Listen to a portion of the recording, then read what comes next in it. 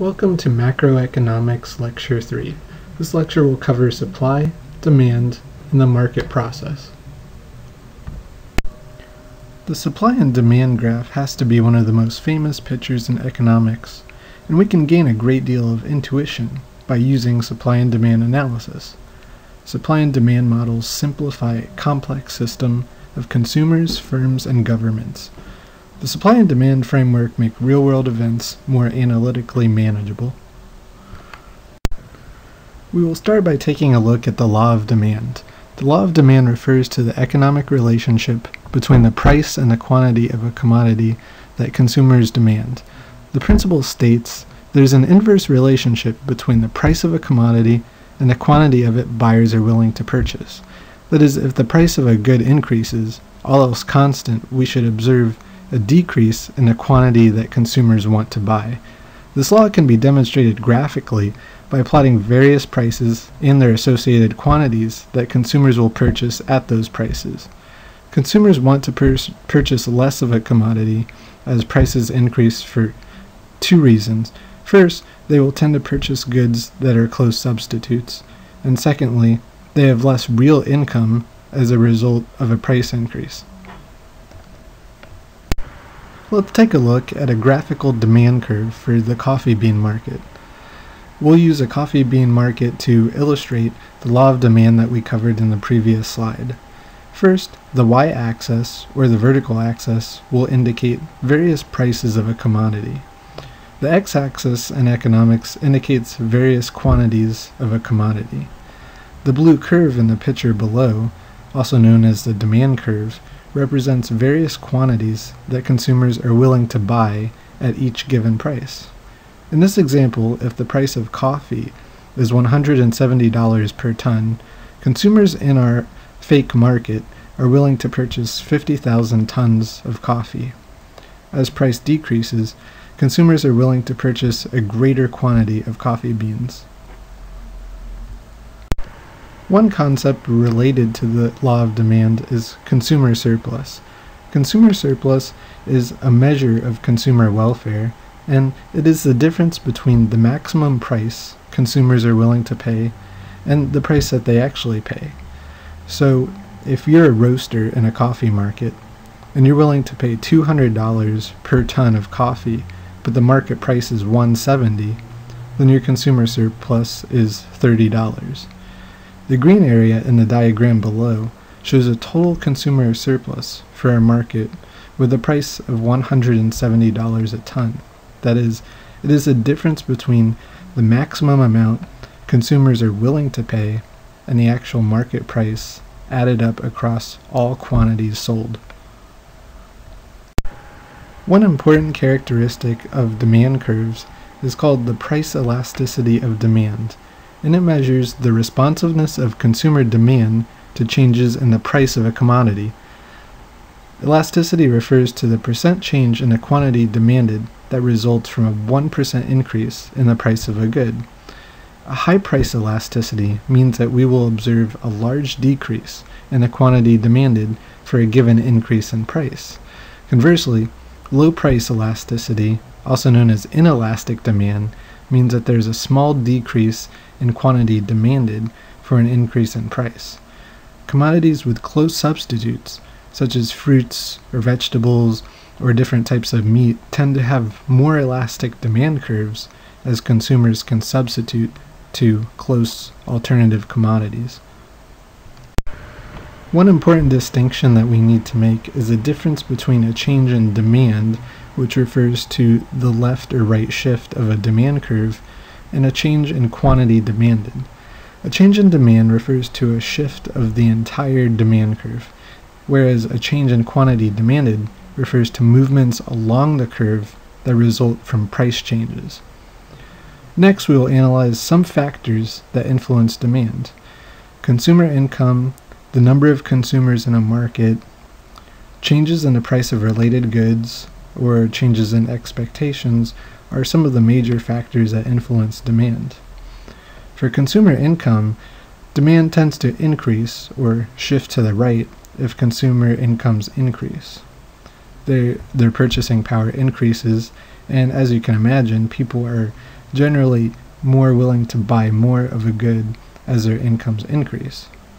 Also, if the number of consumers increases, then we also tend to have an increase in market demand. Again, another shift right of the demand curve. Next, if the price of a substitute increases, demand for the original good should also increase. However, if the price of a complement, which is a good that is consumed with the original good, increases, then demand for the original good should decrease. Finally, if consumers anticipate a future price increase, they may increase their demand because they are trying to avoid paying higher prices in the future. Also, factors such as demographic changes and changes in consumer tastes and preferences can also shift the demand curve to the left or to the right. Now that we're finished reviewing the law of demand, we can start into production theory and the law of supply. First off, we assume that producers want to maximize their profits. So what is profit? Profit is the excess sales revenue that you have relative to your opportunity cost of production. The opportunity cost of production is a sum of the opportunity costs of resources used to produce a good or service. It is equal to the value of the production of other goods sacrificed as a result of producing the good. A profit indicates that a producer is adding value to resources. Consumers value the good more than the total economic costs of all the inputs used to produce it. However, a loss indicates that there's a deficit of sales revenue relative to the opportunity cost of production. A loss is generally punished by the market and causes businesses to fail, and it also indicates that value is actually being taken away from valuable resources. In order to finish our supply and demand analysis, we will have to get into the law of supply. The law of supply states that there's a positive relationship between the price of a commodity and the quantity of it that producers are willing to supply on the market. Higher prices increase the benefit or the reward that firms get from selling their products. Firms and suppliers will want to increase their production as a result of the higher prices. The supply curve represents prices and the associated quantities at which firms are willing to supply at those various prices. Like the demand curve, we can see it illustrated in the chart below, except that it is upward sloping and to the right. The curve represents the minimum price required for a firm to sell one more unit of the commodity. However, it also represents the opportunity costs of the last unit produced. In the example below, we can see that if we read this chart horizontally, at a market price of $80, all the suppliers in the market would be willing to supply 20,000 units of the commodity. However, if the market price increases to $200, suppliers want to increase their production by 15,000, giving us a total quantity supplied of 35,000. As we did for the law of demand, we will want to study some factors that shift the supply curve to the left or to the right. Changes in resource prices. As prices of factors of production increase, suppliers are willing to supply less at each price. Supply decreases, and our supply curve will shift to the left. Changes in technology. Innovations and new equipment leads to lower production techniques or lower cost production techniques, which will tend to increase the amount that firms want to supply at every price. Also, if we have changes in natural resources, such as natural resource disruptions, supply shocks can decrease the market supply through droughts or natural disasters. And lastly, changes in taxes. Increases in taxes will reduce the willingness of suppliers to sell at every given price, and this will generally cause supply to decrease. Now we can complete our supply and demand analysis by looking at how they determine market prices. Although the forces of supply and demand seem to be conflicting, the market price will eventually move toward an equilibrium in the long run. So what is an equilibrium? It is a point of rest whereby the price is such that the quantities that consumers wish to buy is equal to the quantity suppliers wish to sell. It is a point of balance. And market prices tend to increase or decrease until these quantities are equalized. In the diagram below, at a price of P star, the market quantity demanded and supplied are equal to each other at quantity Q star.